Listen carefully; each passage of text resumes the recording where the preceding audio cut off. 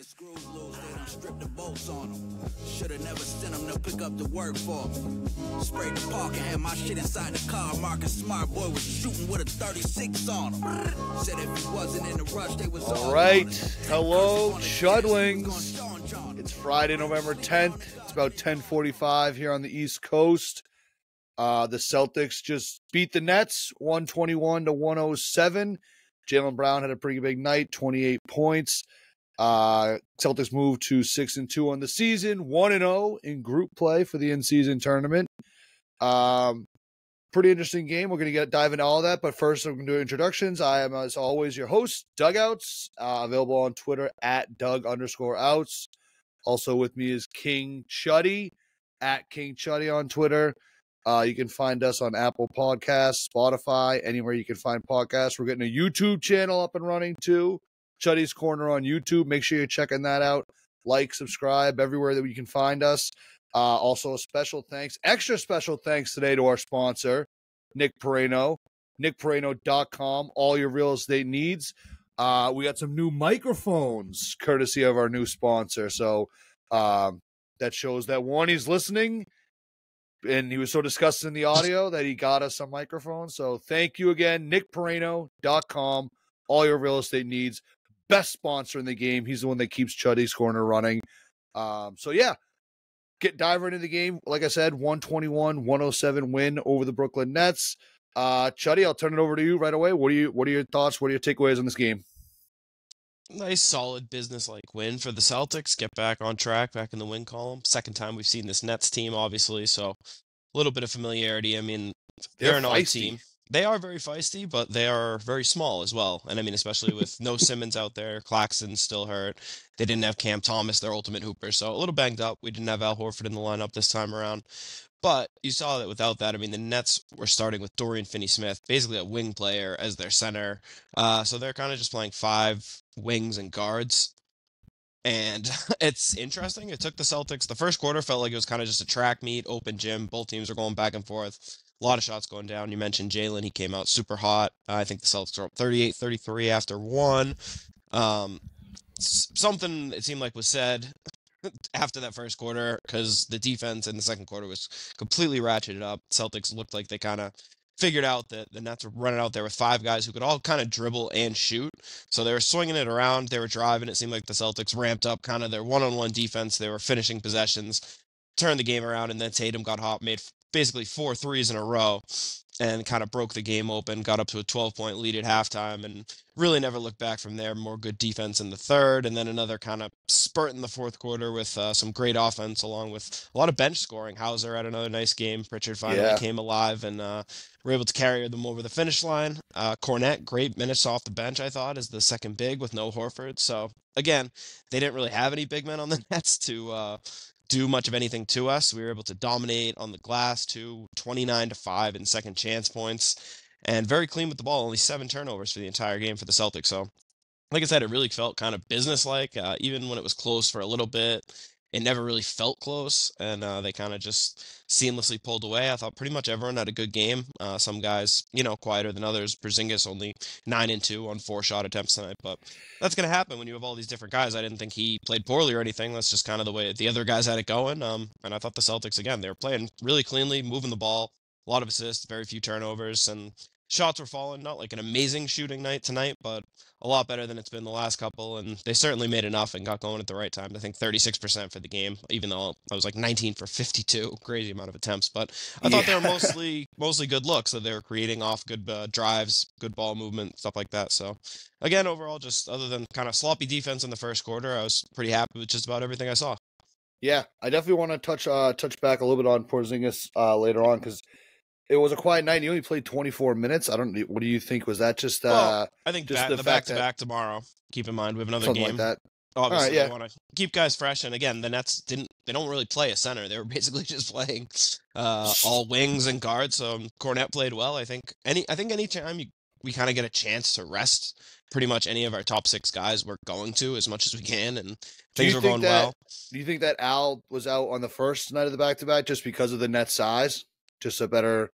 I'm sure there could be a little bit more to it, but I think that probably played into it that if they're actually looking at the two teams, they figure the Nets are small and probably be a pain in the ass team for a guy like Al to play. They figure they can run out more O'Shea Brissett, stuff like that. And I mean, again, good opportunity for Cornette. I wonder if it had to do with like a quick turnaround from the other night too, so they give him the extra long break this way instead of on the other night. Like I don't know the science behind it. Yeah, But I just was sort of thinking that I mean, I'm not Toronto. I think just has a couple. They have just more bigs and stuff like that. So I thought maybe that was why. They have Boucher, they have Precious Achua, Siakam's bigger. I mean, I'm just a much bigger team in the front court. So if it was for that reason, like, that makes perfect sense to me.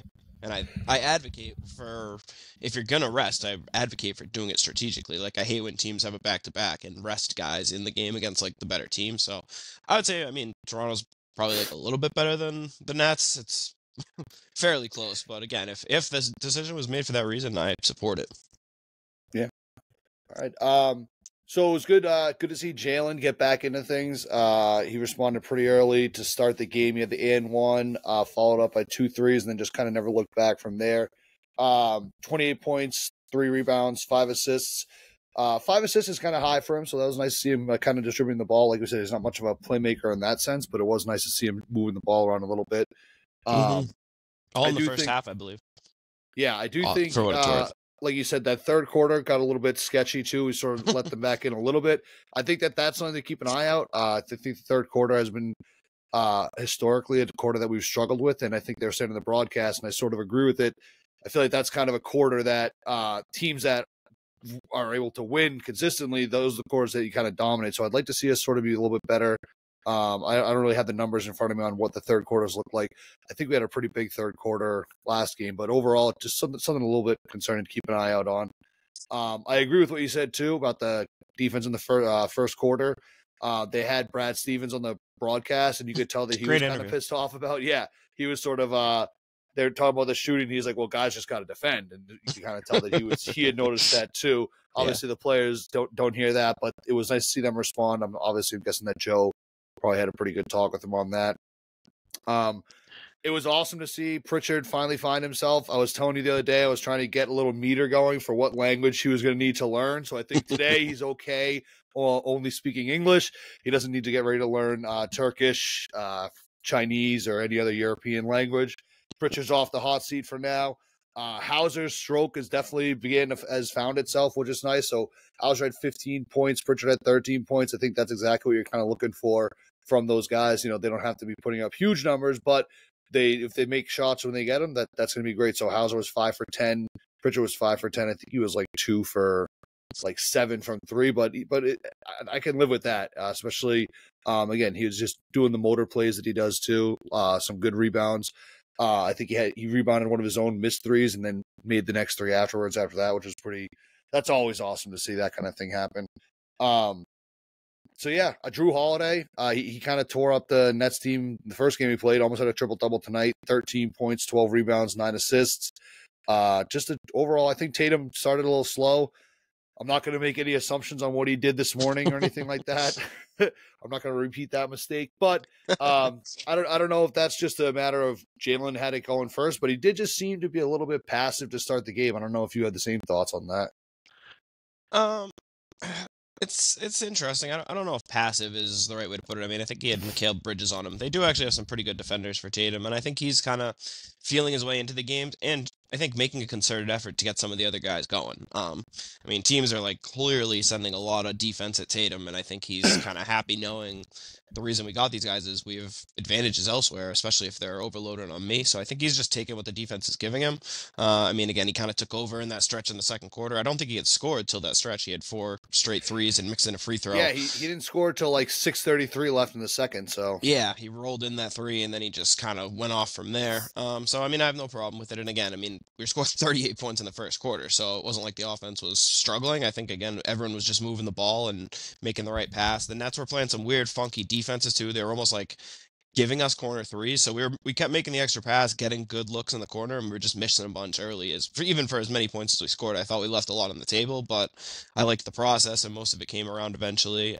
That Jaylen sequence you mentioned at the beginning was awesome. I also love that right in the middle of that sequence, after I think in between the threes, They gave it to him on the wing, and he kind of like jab stepped it. It looked like he was going to heat check another three, and instead he made a great entry pass to Porzingis, who we noticed had Dinwiddie on him, and Porzingis had an easy little turnaround off the backboard. So I think the little plays like that are huge too. Just kind of, not he easily could have chucked up the three there, and I don't think anyone would have looked at it or thought badly about it. So it's nice to see him make the smart heads up play in that situation. And also with Pritchard, not only, like you said, he hit his first three, then he missed the three, got his own rebound, put it right back up. So if anyone was wondering where his confidence was at, I think it's pretty good. And then also later, he got a rebound on his own free throw, which you almost never see. It was like Brooklyn kind of just fell asleep. I don't know if they thought there was another shot or they just forgot to box out the shooter, but he snuck in on his own free throw, rebounded that, and laid it in. And like you said, tonight the shots were falling, but they were doing a lot of stuff. Pritchard always scrapping on that offensive glass. He had some rebounds. Hauser, I think, playing really good defense. And then Brissett, always a hustle play every 2 seconds when he's in the game. I think Brad even mentioned that during a hustle play in his interview too. And the final guy, like we said, Cornette, I thought really good minutes. He had that awesome alley-oop from Derek White, but he had a few other good plays. I have a question about Brissett. Should I just not expect that guy to be making like jump shots? Because he just has maybe one of the ugliest shots I've seen.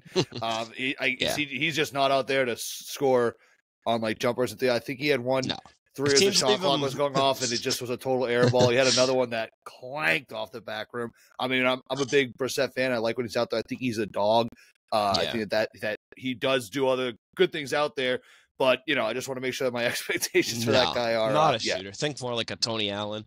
In that, just not a clean looking shot. He can make it if teams leave him like wide open from the corners. You'll see him if they basically dare him to shoot it. He will, and he can make it. He's not like awful percentage wise, but it's not a pretty shot, and he's really not looking for his shot out there. He's kind of looking to do everything else, which, like you said, he is very good at.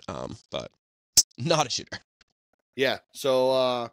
I think a couple other things. So we touched a little bit on the bench. I think the fact that the bench had 11 points in the first quarter, I think that kind of was a good tone setter for the rest of the game. People were feeling, I think everyone just felt more comfortable. And you mentioned Pritchard's confidence. We mentioned on the last podcast after the Sixers game that maybe it is just a matter of like, he just needs to see the ball go in. And I think that definitely was part of it. What's up with Porzingis loving to throw the ball back up through the hoop? Like that's what he got his tech for tonight. I feel like, didn't he do that in like the second or third game of the season? Got a technical then? Yeah, I don't know. That's just such a weird move. And then he was shocked. And I mean, some of the other techs I've had a problem with, but that was just like the exact same thing. It seems like they've had like a weird point of emphasis on certain techs. Like I've seen more techs for stuff like that and hang on the rim this year than ever. So part of it, I wonder if, it's just like first couple weeks of the season, they want to enforce like certain things. I don't know why, but I mean, it's like after every game, we're like, all right, what if Porzingis do to get a technical tonight? He's got 6 technicals. Jesus Christ. So that's an outrageous pace. Yeah, exactly. Because it's 16, right? And then you're suspended for a game. Yeah, and it just feels like none of them are off of like the typical stuff you get technicals for. Like he's not really even like arguing with the refs. Being an idiot. Yeah, pretty much. What's with that technical rule? So it's 16, you get suspended for a game, and then how many do you have to get like another 16 to get suspended again? No. It's a way smaller. I'm not sure. It might be 2 more. I think is another one. Then at a certain point, it's like every other one you get is another game. Right. Maybe it's another 5. Like 5. I don't know. He's got to fucking tighten up then. Yeah, I mean, again, I don't know if all of the different ones like count the same for that rule, if you know what I mean. Like I don't know. Yeah. If the when would we find out about that hang on the rim one if that got rescinded? I didn't see anything that we would have already known, and I didn't see anything, so that is crazy if that one sticks with him. That one I'm with him on. That's just not correct enforcement or interpretation of the rules, giving him a tech on that. But the other ones, I mean, you can complain about them, but like they're calling it. So, like you said, he's going to have to adjust in some manner. Just stop throwing the ball. You just can't do that. You just can't throw it. Clearly. That's like, that's clearly not allowed. Yeah. And it's not like cool enough to do, just even risking it. Like, it doesn't matter. When he did it again, I literally was like, what? And they call us like, what is he doing? Why did he do that? I don't know. He seemed a little bit like off. I know the points, he didn't have a lot of points or whatever, but he seemed just like a little bit off today. I feel like there's a couple times too where I saw him sort of like moving slow up and down the court, like barely even making it into like past the 3-point line on both ends, just kind of like almost like jogging up and down a little bit. I don't know That I might have just been locked in on him at just kind of a tough stretch for him or something. But I don't know. Yeah, I don't know if there's anything I think there. the pace of the game and again, a team playing that kind of style is not not really just like his ideal environment to play in. So, and I mean, again, I think guys still kind of just trying to find their rhythm, who go in and out. Again, it was a big like Jaylen night. You mentioned Drew was doing a lot. The Jays were both on, so it's going to be, I think, probably hard to I think every game we're gonna be able to be like, well, this guy had a quiet night, or this, I don't Yeah. think every guy's gonna score 25 every night, but yeah, I mean, like we said, he only had 2 rebounds. To me, is almost weirder playing against a team with no center. Like I said, a guy that tall, I keep saying it, should just he should fall into like 12 rebounds a night by accident. And he just doesn't at all. He So, doesn't, yeah. I mean, I thought tonight he would have a better game where, again, there's really no other bigs. And it wasn't a problem. We crushed them with our overall size, even without Horford. But it's just still kind of weird. And I mean, that was with, I think, Tatum had 10 rebounds, Drew had 12. So it's like all these other guys are rebounding, which is good and important. But it's something that's going to have to continue and will really be a point of emphasis against bigger teams, as we saw playing, Embiid in Philly, and then Gobert, Cat, and Naz Reid, obviously the Timberwolves. Like those 2 games, just the style of those games, how they were played on the court, and compared to tonight, was like 2 different sports. Yeah. I also think it might just be, like you said, just the way the Nets play. It's like a very frenetic offense. That's just kind of the word I kept thinking to myself. Like it almost seems like there isn't a strategy, the way they're just kind of like running and just shooting and doing everything like that. But obviously that is their strategy. It's how they played in the first game against us, how they played in this game. And it gives people some problems. I think it creates enough chaos that it can, it hasn't caught us. I mean, they kept it pretty tight the first game, not so much tonight, but I've seen them play well against teams that they're probably like a little overmatched against, but the style is kind of so funky that it takes teams out of what they want to do. Yeah, and if those shots start to fall and they kind of, if they get a hot shooting night and they kind of bury someone quick, but they're a fun team to watch. They're a feisty team. I think they're kind of in that same boat as the Sixers. Drew Carter was saying in the last one, it's like when you get out of that like tough relationship and you just kind of out there just having fun. I feel like that's kind of like where the Nets are after that disaster they had with Kyrie, Harden, and Durant. So yeah, it's hard to dislike them as much as I feel like I had the last few years, obviously. But it looks like they got a pretty decent thing going there for them. Yeah, nothing against the Nets. I think the thing is just more like, do they are any of their guys actual guys? Like that would be the one thing. Yeah, I don't know as a if Nets fan, talent-wise, yeah. No, what I mean, it's like there are much worse teams right now than the Nets in the league, but you're like, at least we know these are our core like building block guys. I'm just not like I really like Bridges, but I mean he's already like 27 and he's a good maybe like second option. I think he'd be a good third option, a questionable second option, and right now he's basically their number 1 guy. So like. And I just don't know that they have young, when the Nets actually get good again, I'm not sure if any of the guys currently on the team will be on the team. Yeah, that's fair.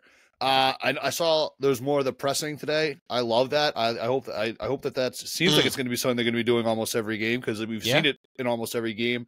It should be. Yeah, I just wanted to make a note of that. I just wrote it down a couple of times that they were pressing. I just love that overall style. Do you think that's something though, like that can be over an 82-game season? Is that going to be something that's going to kind of wear on guys, or do you think we have the players that can manage that? I think finding the right balance is key, and I mean, you're not going to wear yourself out pressing a lot, but the way they've been mixing it in, it's usually, a couple possessions here, a couple possessions there. I can't imagine that's like so like much extra Virginia. Yeah, and they're doing it a lot, it's a lot like when Pritchard's on the floor, and extra guards in there. Like, it's not really so taxing on the Jays or like Al and Porzingis. Like, I know Holiday's a little older, but I feel like White and Holiday and Pritchard just have like endless motor. So asking them to press for even like 5 to 10 possessions a game, I can't imagine is going to wear them out. I just think in the NBA, it's like, it seems like if any team tries to press for too long, the other team will be like, all right, like let's actually assess what's happening, run a quick press break, and start to like eat it apart, pick it apart a little bit. So I think it's just knowing when to mix it in and using it strategically. It seems like they've done it. So they'll whip it out at like the end of a quarter or the start of a quarter or something, just try to catch the other team off guard for like 2 or 3 quick possessions. And, those stretches can help spark a run, can end a run, or can, just end up adding up over time. Yeah. All right. I don't know if you have anything. I have a couple, not so much like X's and O's related things. I don't know if you have anything else that you saw. I do want to mention points off turnovers. You mentioned we didn't have many turnovers, but 18-2 was the points off turnovers. I think you mentioned too the second chance points, 29-5. Those are, again, I think those are just kind of like those motor big kind of plays. You dominate those two categories, you're gonna win almost every time. Yeah. I don't know if you had anything else from just like an X's and O's or observation standpoints. I just wanted to, if you don't, I'll get into some stuff just about the tournament and things like that. Yeah, no, nothing else to say about the game, just good performance, and that's exactly what we wanted. Like going in, I said I wanted to get a win, and I wanted to keep the minutes low so that we were ready to go tomorrow on the back-to-back, and I'd say we basically accomplished exactly that. Yeah, I was looking at the minutes were definitely exactly what you want to see. So it was the in-season tournament. I'll say that I haven't been a fan of the city jerseys. I've made that clear. Although looking at them on the guys tonight, I actually didn't hate them as much as I thought I would. They looked a little bit cleaner than I don't know. I think sometimes when you just see the picture of them online, it's easy to sort of jump on them. But I did think that they looked pretty good. The court was all right. I did think the warm-up jackets, I don't know if you saw any of the guys before the games, like the warm-up jackets. Yeah. I might have to get one of those. Those things look sick. The city warm-up jackets. Those were clean. Those were very cool. I think these city jerseys are better than a lot of the ones we've had, which might be like not a great bar. The bar's not super high, but we don't look like the Milwaukee Bucks in these ones like last year. No, they're kind of cool. They look like a Celtics jersey. The court is just a lot. It took me like the half of the first quarter. I kept being confused, like when they would start chanting or like playing music after we did something. It just like felt like it wasn't a home game. It's like that just isn't like the Garden. I was like, why are they cheering for us? I was like, oh shit, like we are the home team. That took me a little bit. I saw a report that like the Celtics did request, and again, when I say report, I just mean that someone tweeted it. That the Celtics did request the parquet in the middle, and that the league turned it down. I don't know. Again, might be total bullshit, but if that is the case, that's crazy considering what like the Bulls floor looks like. I don't really. Like some of those floors just look so crazy. I don't know why the parquet would have been an issue, but that would be cool. And who knows? It was funny again during that Brad interview. They asked him, they're like, "How much say do you have on things like the court for this tournament?" He's just like, "Absolutely zero, like none whatsoever in any way, like at all." So I don't know if it's all like who knows who's making these decisions, but yeah, I mean, just watching. I've got the Lakers game on right now, and the whole it's actually in Phoenix. The whole court is purple. And the middle part is like neon blue. It's just absolutely insane. The Rockets against the Pelicans, that I think you mentioned it the other night. The court is bright red. Like the whole thing is just so hard to even focus on the ball. So by comparison, I mean, again, I thought more than anything ours it was just like jarring and weird, but I was fine with it. Yeah. Well, 1-0, get the first win of the in-season tournament. Undefeated in in-season tournament play for the Boston Celtics. Dominant. That's exciting. I think we play again. It's next Friday, right? Our next game? Next in-season game? That sounds right. I know it's going to be all Fridays are for like in-season tournament, and I think Tuesdays will be eventually too. So those will just be specific nights where it's all tournament games, I guess, is the way we're looking. Right, yes, I'm looking right now. It's next Friday, November 17th, in-season tournament game, Celtics at Raptors. At Raptors, okay. So the Raptors are in. So who we play tomorrow? Yeah, I was just gonna say that's kind of a perfect segue. So the Celtics will win tonight. We got the Raptors coming into town tomorrow. Not in season game. This is just a regular season game. I think unless you have anything else to add, I can't not mention Kornet's dunk, that alley-oop. It's beautiful. Him in those uniforms, he looked like literally someone's dad was out there or something like that. Like he looked like a fan. It was so, I don't know if his shorts were shorter than usual or something, but when he first came out, I gasped. He looked like chunkier too. Like, I don't know. It sounds like he's noticed it too, but he looked like about, flattering. I was thinking he was going to have like the New Balance or like the Monarchs or whatever, like those shoes on. It was just incredible. He looked absolutely hysterical. He's the one person that looks, I think, hysterical in those uniforms. But he had a great game too. For his timing, I think he played like 17 minutes. He had 7 points, 9 rebounds, and obviously that alley-oop was just awesome. So it's good to see that. Obviously, with Al out, he needed to step up a little bit. So it was good to see Kornet show up. Just the whole bench again. It kind of snaps, and I think Brad kind of said it well in the interview that he was saying. He's like, all that stuff, water does eventually find its level. I think that's the term you used in one of the podcasts. Yeah. So it's good, but it was just good to see in a game we needed the bench to step up, that they did. So, But that Cornet dunk, yeah, that's going to be a highlight reel for sure. Absolutely. He had a great Cornet contest as well on a corner three, and it worked very effectively. I forget who was shooting it, but they looked taken aback. But yeah, no, the bench was definitely a huge plus, something we needed. And I thought Brad was very leveled and emotionless in his interview, but was parroting a lot of stuff.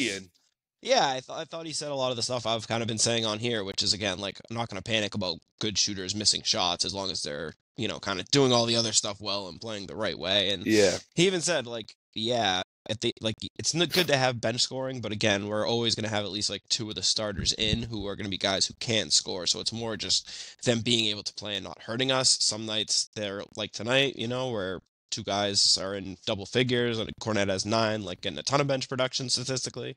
Other nights where just not this kind of game, we might get 8 points off the bench, but it's fine because all of the starters are scoring. So it's going to look a little different, and it's hard to just look at a number and be like, oh, 15 points for Hauser, good game. Like, obviously, when he's making the shots, it helps, but again, they've come far enough in other ways that, like, the fact that Cornet, Pritchard, and Hauser are out there and none of them were really at all, like, letting us down on defense. Yeah. I mean, that's huge. They've all been pretty good. Huge. Yeah, they've all been good on defense, even on the bad shooting nights. I think the bench defense has been pretty good. But yeah, so that the Celtics again. Celtics win 121-107. Move to 6-2 in the season. 1-0 in group play. Raptors coming in tomorrow. Back to back, so that'll be an interesting test for us. We can move on now, unless you have anything else to add to around the league. What do you got for us? What's going on in the association that the Chudlings need to know about? Oh, a lot. Busy. Crunchy night in the association tonight. First, let's go back to a couple things to just clean up from last game against Philly that happened after we went off air. First of all, did you see the Missoula Gary Washburn presser? Oh, yeah. Yeah. So if you didn't see it, basically, Gary's been on this for years, harping on the amount of threes. He's like always thinks the Celtics are shooting too many threes no matter what. And he asked Joe if something like that, and Joe kind of cut him off and ripped into him. It was like, basically, like, Gary, like, what's your problem with threes? Like, you wrote an article like 12 years ago saying we shot too many threes, and like, you've always been on this. Like, what's your deal? Just kind of grilled him and watched him. It was like, and everyone was just like, the media guys are all just like clutching their pearls over that. It just makes no sense. They're all like, I've never seen a coach go back and read it. It's like, dude, you fucking wrote an article. And the guy, like, what do you mean? You wrote an article and posted it to the internet. Right. Like, it's not like he went to like a library, like Rolodex or something, and like tracked down like one article you wrote.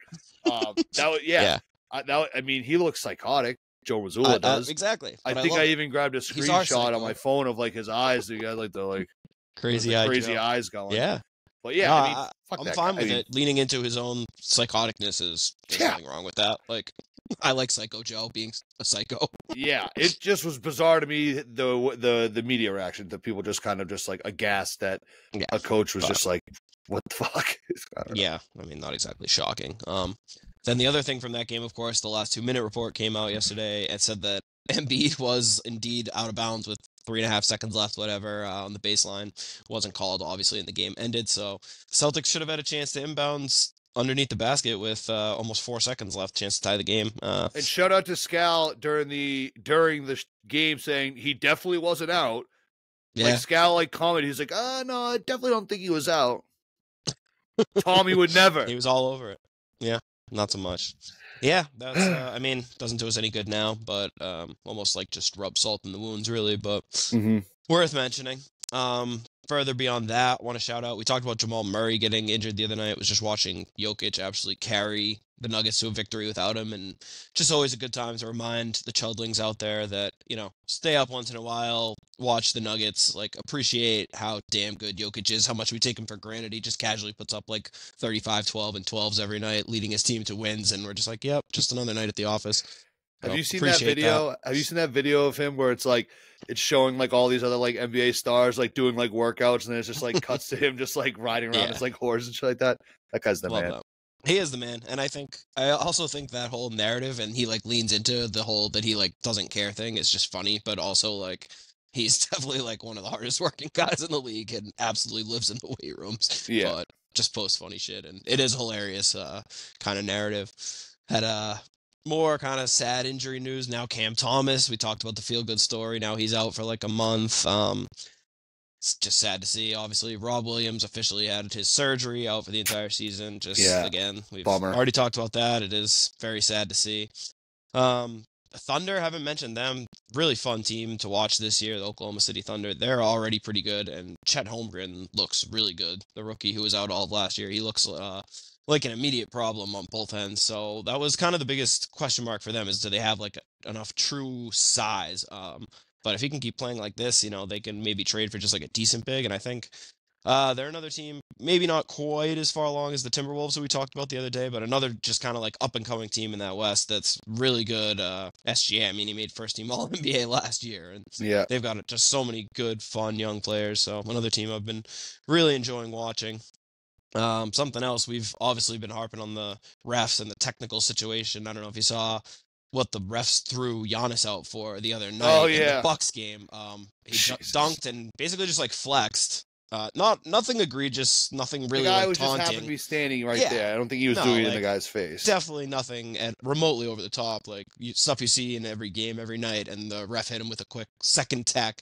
It was like not even the middle of the third quarter. And so, I mean, again, it's just seeing just a lot of tweets making good points, but it's so funny. Like the NBA makes all these, claims of how load management is ruining the sports and crying for fans who go to pay all this money to see players and don't get to see them. And then you're kicking out, one of the biggest stars in the league halfway through the game for no reason, for just showing a tiny bit of emotion after making a nice play. It's just like, why do we have to do stuff like this? The NBA has an official problem. They're terrible. They've been terrible this year. And again, they gotta lay off the technicals. That's for sure. Like, I don't know. Again, I hope it's just they're like trying to make a statement. The first 10 games of the year, they're like, all right, hammer the tech so the players wise up or something, and then we'll stop. Like, I know the NFL always does stuff like that, like points of emphasis in week 1. But so far it's pretty damn frustrating, and that's coming from, I'm certainly not a Bucks fan, but it's you just don't want to see that. It's stupid. No. I thought it was also funny. Paul George had a nice press conference the other night, made a comment about how he's not at all worried about the Clippers because they have too much talent to fail, I think is what he said. He said we're all stars. So many there's no way we comments that are just loaded in the chamber. Like he was Waldo for Halloween. Mm-hmm. That's just going to be, I mean, that's going to get recycled a lot. The game just ended. I didn't see the they final. Got smoked tonight, right? They were down by over 30 to the Mavs when I had it on. I'll tell you the final score in 2 seconds. They cut it to 126-144 loss. So so yeah, they are now 0-3, I think, with Harden. So that's gonna be a fun situation. I can't believe that's not working out for them. It is. I know. It's like the Arrested Development meme where he's like, Tobias is sitting with his wife saying, like, they should try seeing other people. Oh, does that work for anyone else? He's like, no, but it might work for us. It's like exactly the Harden situation at this point. That's a good meme. Good verbal meme. Really excited to see, what team he requests to trade to next. It's going to be really fun. I think he's approaching the territory. If this is a disaster for the Clippers, that I don't know if there is another team. Like, it sounds crazy to say, but I mean, at some point, he's 32, 33 now. Like, he's an old dude with a shitty contract. He's out just partying. Well, he has no contract right now, but after this year, but yeah. Well, yeah. So that he's maybe even more fucked then. But I don't know. I think there was some player podcast. I forget. It might have been the Garnett and Pierce, or might have also been the I forget the fucking player. Doesn't matter. But where they were basically saying the league is going to be fine no matter what. Players like that eventually get moved on from, and people just don't want to deal with it. And this is that's something to keep an eye on. I mean, when he's pulling this crap and he's a legit top 15 guy in the league, teams will put up with it. When suddenly you're not worth it, like you said, the league doesn't need him. He's going to need the league a lot more. So yeah, would you say Harden is a top 25 player in the league right now? Right now, no, right? Top 40? I think he could still be helpful. Yeah, he's probably at a certain point. I mean, it's hard to judge. It's again kind of this thing we talk about with the rule of diminishing returns, where it's if what a team needs is an offensive creator to do everything, he's still one of the best at that, but he's not good enough at that to carry a team the way he was. So if your offense is turn it over to Harden, you probably don't have a very good team. But if he was able to adapt his game into a complementary role, which again he kind of did for part of last year with Embiid, but I'm not sure like how much he's willing to sacrifice and at what point it's not worth it. And you're like, if this is going to be his role, let's just go get a role player who actually like embraces doing these things and not a guy who needs the ball to be successful. But for him having the ball means our guys who are better than him aren't having the ball. Like that's just, I don't know. It's just like a zero-sum game. So it'll be tough. And you see it happen to those guys who can't, like, some stars can kind of gracefully change and become like role players. I mean, look what like Ray Allen did when he came to the Celtics. But again, like Ray Allen, people forget, early career Ray, when he was on like the Bucks, was like a dominant offensive piece who had the ball all the time and did everything. And by the time he got to the Celtics, he barely dribbled. So I just don't see James Harden making a transformation like that. I mean, he still doesn't even catch and shoot threes, which is like insane to me. Like a wide open catch and shoot three, he'll just start dribbling. It's like, no, we need you to shoot that shot and like make it. That's one of the few ways you can help us, and he just like won't do it. So, oh god, he's a disaster. I think he needs to come to terms with what's happening before like it can work, and he I don't think he's capable. Is not there. He's definitely not there yet. I think he'll need another year or two of humbling experiences, and then we'll see. But get ready to learn Chinese, buddy. Yeah, and for him, that might be perfect because he might rather just go to China and score like 80 points a game while giving 50% effort, and it could be like great for everyone involved. So that might actually be a reasonable option for him at some point. He seems to like it over there. Yeah. Do you have any other? I have one thing. Go ahead. The only other thing, I have only two other little things, I guess. One, I mean, sounds lessened now that Payton Pritchard had a pretty solid game, but I saw John Wall out there saying he's ready and willing. You want John Wall? I mean, I think people keep bringing up like guards. I think we need to get another big. I don't really know. Yeah. Like, it's not anything necessarily against John Wall. I mean, maybe I think he could definitely be helpful. But yeah, well, I know because his whole thing is like he just had a quick first step this whole career, and now he doesn't really have that. So. Yeah, I don't know. No, I don't want him myself. I just thought it was a big name that was floating out there. A couple of of the names that I've heard people float out. I just think it's like if we're gonna use a roster spot, I think it's got to be on a guy that can be a big. So no, I'm good with someone who hasn't had a impact in like 4 years. Yeah. Speaking of trades, I thought it was funny. There was already a report, I think, from like Windhorst or Ramona Shelburne, who said the Lakers are looking for a third star, which is just hilarious. Like, they're so excited about this team, and now they already like want to trade. I don't know, getting rid of all these guys that they're so excited about. Lil Wayne said that if they're serious about winning a title, they got to get rid of AD. Yeah, I did see him say that. Yeah, no comment. Just nothing really to add to that. And then tonight was opening night for the G League, so huge deal. Maine Celtics getting back in action. They got a nice Lewiston patch on the jersey this year, doing some kind of fundraising through that, which is nice to see. I think I saw a highlight of something that Jordan Walsh did today. Yeah, it'll be good to get those guys some reps. Walsh, Davison. We'll see who else is up there. Tony Snell is still on that team, which is hilarious. Yeah. Completely forgot I saw about him. that. Yeah, it was his birthday. I think I saw a happy birthday Tony Snell post. Yeah, today. You forget that there are like a few veterans still like hanging on in the G League. But that's wild. But it is exciting to see some of like the G League Ignite. I think has 3. We talked a little bit about, but they have 3 of like the top guys. Ron Holland, I think, is supposed to be the #1 pick. He's on the Ignite, so. There's like some real stars on that G League Ignite team. It could be kind of interesting to watch. I didn't catch any G League action tonight, but I'll be sure to wake up bright and early and start catching up on the G. Perfect. We'll have to start doing a G League segment. Definitely. I don't really have anything necessarily around the league. I just don't know if you saw Mike Wilbon. They were talking about like someone, I forget, I don't know who like the host was, but she was saying like, oh, like are people kind of sleeping on the Pistons? And he's like, yeah, I think people really are. I mean, they got a lot of guys. They got Cade, and then he just like froze and like couldn't name like another single player, and like he was just kind of getting clowned on Twitter. I mean, I don't know if I could. I know they have that. Who's that rookie? They drafted a rookie that's like Osar Thompson, the other Thompson. Yeah. Twins. He is very good. But yeah, I just thought that was just kind of funny. I mean, no, I mean sometimes.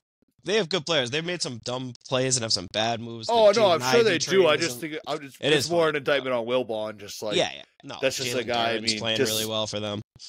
Between that and Washburn. They have Wiseman and Bagley, which is just funny. Yeah. Yeah, they got a lot of guys. You got to look at it. It's a funny clip. He just like freezes. It's just like, oh, Jesus Christ. Love that. Love those guys really exposing themselves. That is, of course, why you should not be listening to those big, dumb mainstream talking heads, you should be getting all your basketball news and intel from Chuddy's Corner. Is the Yes. message there? Yes, the new media. Yes, exactly. Yes, the future worldwide leader. Mhm. Yeah. So all the more reason to listen to Chuddy's Corner. Mike Wilbon's an idiot. Gary Washburn's an idiot. I can name every player on the Pistons. There you go. Maybe one day when it's a blowout game or something like that, we can do like a I'll set up like a Jeopardy board or something, and we can just like Oklahoma City Thunder 8th men for 500. Love it. That could be Kason interesting. Wallace has given them great minutes. Rookie Isaiah Joe, one of the sharpest shooters in the league. Also, Yeah, you hear that, Wilbon? We're They got a lot coming of for guys. you. they got a lot of Chuddy's guys. Corner is coming. Just Just as an gonna outwork 'em. aside, we can wrap up, but just an aside, shout out to whoever the 10% of our listeners are in Germany. I was looking at the Spotify analytics. 10% of our listeners are in Willkommen. Germany. Willkommen. Welcome. Yeah, willkommen, yes. Chuddy's Corner is sehr gut. So shout out to you, whoever you are, and if you're just a robot, that's just doing the numbers. Shout out to you also, just in case we'll the take robot overlords take over. Anyway, yeah. You got anything else to add? We got the Raptors coming to town tomorrow. That's it. Should be hopefully, coming Quick up a back-to-back, our first back-to-back of the season for Chuddy's Corner as well. So that'll be another interesting one too. Should be a no fun rest game. days for us, no load management. The Raptors are looking pretty good so far. Very new look team with their new coach. Obviously moved on from Nick Nurse, and they have Darko, somebody whose name I'm not going to butcher, starts with an R. Scotty Barnes, so far the player to watch, looks like he's taken a leap to potential budding stardom. So good to watch, and if he accelerates, maybe they finally will trade in an Obi Siakam, or maybe they'll be good enough to go the other way and try to win now. So excited to watch that game for sure. All right. Looking forward to that. Looking forward to being back here tomorrow night with you, Chuddy. Again, to close out, Celtics 121-107 win. They moved to 6-0 in the season. We will see you guys. It's about 11:30 on the East Coast. We'll see you all around the same time tomorrow to recap the Celtics Toronto Raptors. Chuddy, you have a good night. Take care of yourself. And to all our fans out there, thank you. And Auf Wiedersehen. Peace out, Chuddy heads.